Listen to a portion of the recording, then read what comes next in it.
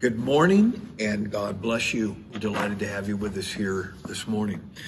Maybe this is your first time joining us and tuning in, and we want to extend to you a warm welcome and glad that you're with us.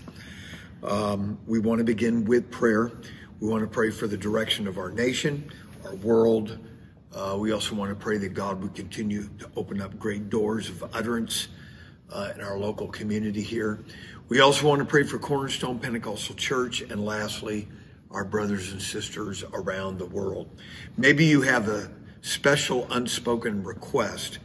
This is a perfect time to make that known unto God. Let's pray together. Father, we love you. We praise you. We worship you. We thank you for the spirit of truth that is in all of our lives. Father, we pray for the direction of this nation. We pray for the influence of your word, your spirit, and your people upon the direction of this world and this nation. We also pray for our local community and pray that you'll continue to open up great doors of utterance for your people. We also pray for Cornerstone Pentecostal Church. We pray that you'll continue to keep the windows of heaven opened up over your people. And lastly, our brothers and sisters around the world. We pray for a hedge of protection to be furnished for every one of them. We ask all this in the name above every name, the name of Jesus Christ, and everybody said amen.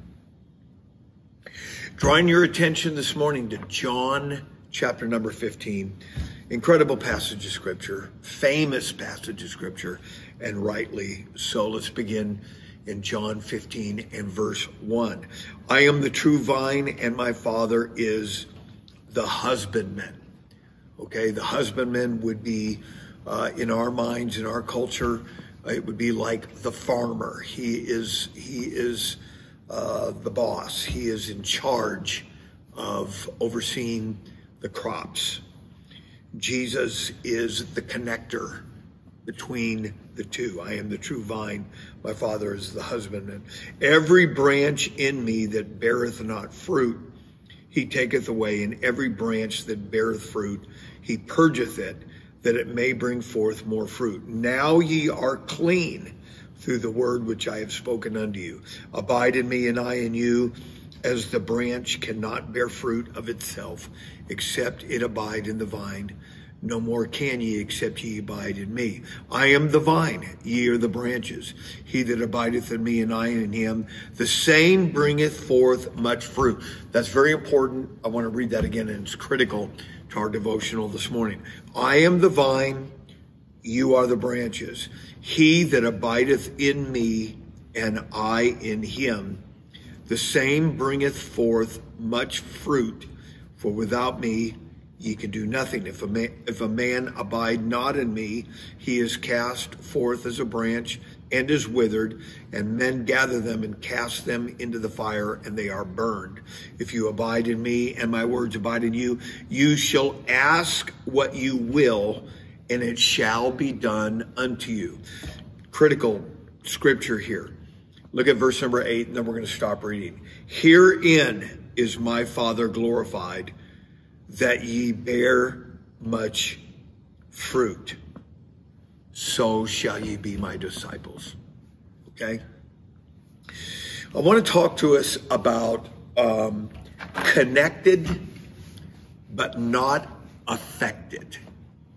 Connected but not affected. John chapter 15 is directly describing the relationship between an individual and God.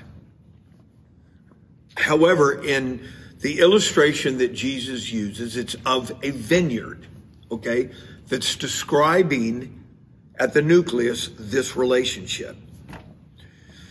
And Jesus said, I am the vine and you are the branches. And so the branches are connected to the vine.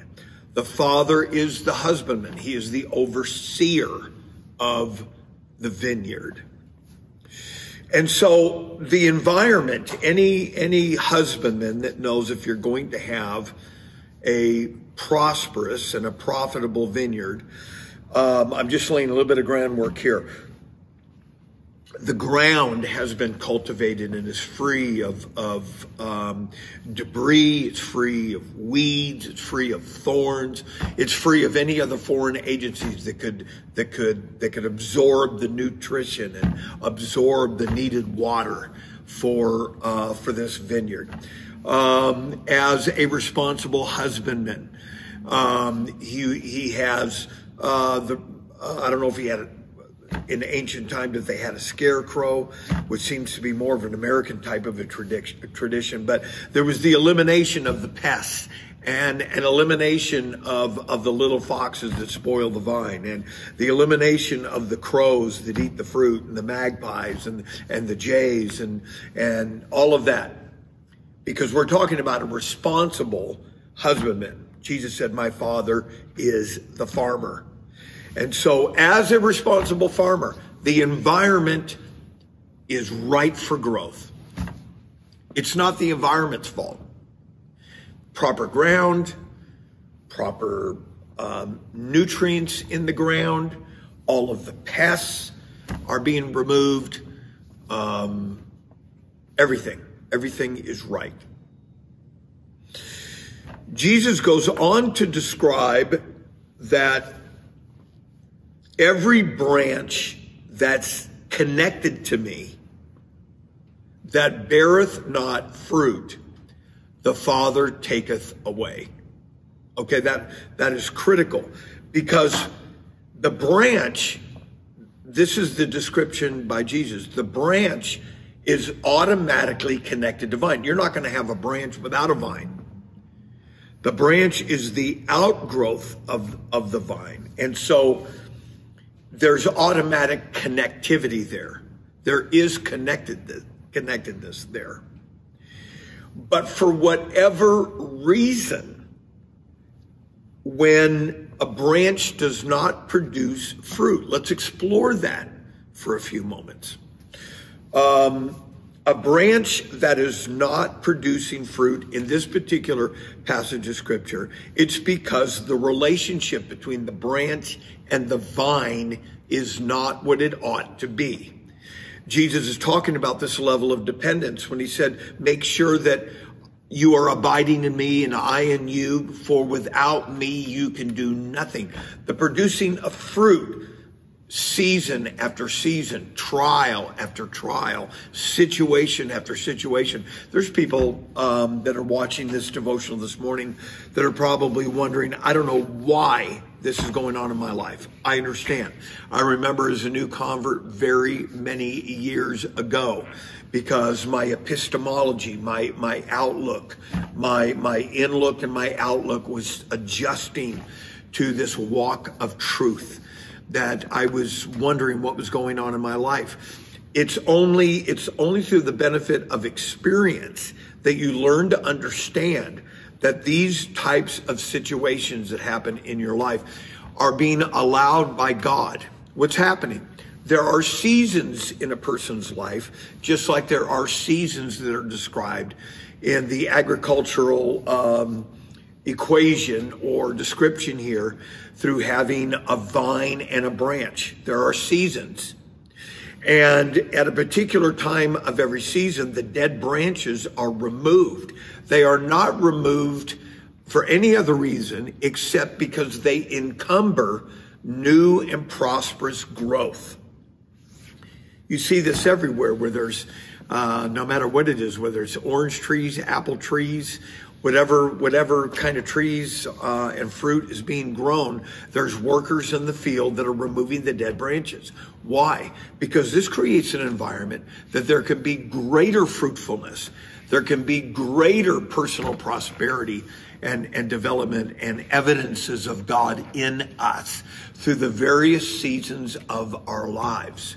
And so God is there to help us remove the dead branches from our lives that are never going to bring blessing.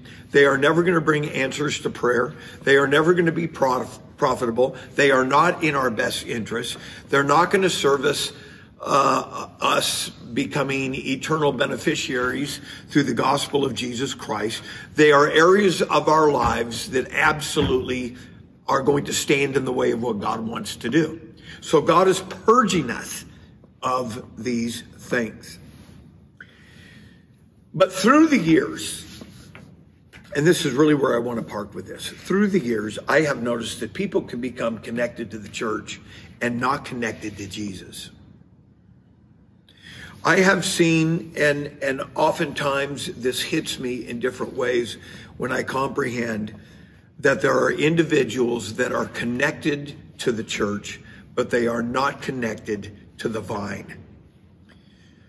I want to encourage you to go back and review where you are. I want to take note of one verse here that's going to help encourage us. Listen to what it says here. It says, "Herein is my Father glorified, that ye bear much fruit." The entire point of this whole beautiful illustration that Jesus uses of the relationship and the connectedness that takes place between us and Jesus, and the results, the benefits, the fruit, the evidences of that connectedness is fruit. No matter how many seasons it takes, no matter what type of purging has to take place, there are going to be evidences of this connectivity, this godly, supernatural connectivity in our lives. There will be fruit. There will be evidence that God is in this. But through the years, and I don't say this as a critic, but as a practitioner, as an observer, that I have seen people that come into the church, maybe they come in and they have a damaged self-esteem, or they have a wounded spirit, or they have been mistreated or abused in their lives. If we do not allow those branches of our old nature to be completely purged with new evidences of new connectivity and new relationship, then we will find ourselves on the outside looking in. Jesus uses an interesting illustration. He says, "Men gather them to be burned." Men gather them.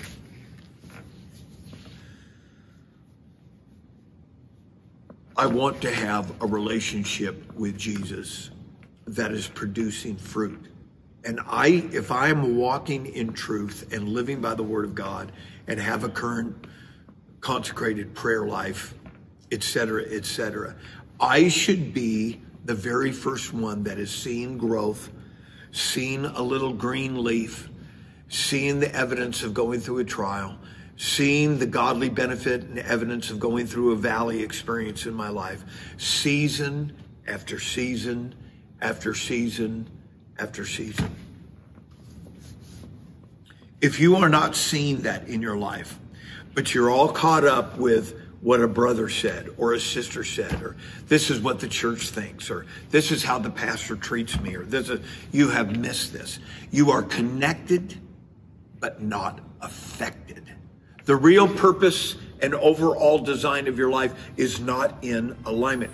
Get rid of all that. Understand that that is lies of the devil, or lies of your carnal thinking, or just a stumbling block to the reality that all of us are so blessed to be connected to the vine. I want to be connected and affected. God bless you. Thank you for joining us here this morning. We'll look forward to seeing you tomorrow.